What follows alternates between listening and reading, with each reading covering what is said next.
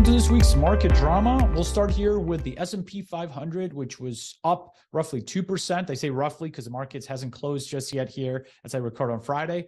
Now that's in the back of being down 4.5% last week. So it's a relief rally regarding all the headlines that we've seen come across the tape regarding the banking sector. The bond market has also been very volatile. For instance, the 2-year Treasury yield dropped significantly. It's one of the biggest moves intra-week that we have seen in over a decade.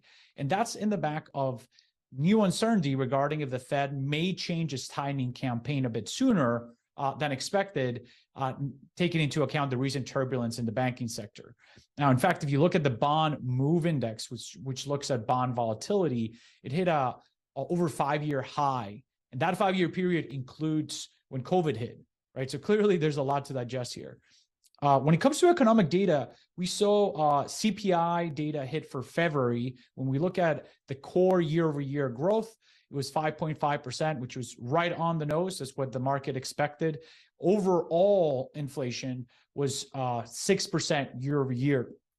Now, even though it was the numbers hit as expected, it is a reminder that the Fed is going to be now in a very tough place, right? Trying to decide if it's going to lower interest rates to adjust for the banking sector's woes, or if it should stay focused on inflation, because 6% is not anywhere near its 2 to 3% target. Outside of CPI data, we did see leading economic index, the LEI index, fall for its 11th straight month, right?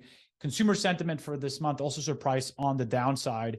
So all in all, the data is not very bullish, and it's accompanied obviously with what's happening in the banking sector when it comes to the repercussions of the Silicon Valley Bank collapse. By the way, if you want a lot more information on that, we did a whole webinar on it that's recorded. You could check it on our website. If you can't find it, just email us at concierge@soifin. We'll send you the recording.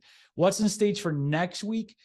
We have a big Wednesday when the Fed will announce if they are going to hike interest rates 25 basis points, 50 basis points, or not hiking interest rates at all. Now, they were telling us as of Tuesday of last week that they were going to hike and that you should expect more, but that was right before Silicon Valley Bank collapsed, right? So it'll be a really interesting meeting as the Fed will kind of tell us where their head's at, if this kind of scare them enough to not hike interest rates going forward, or if they're going to stay focused on inflation, which remains at 6% year over year. That's it for this week. Stay tuned for next week. Take care.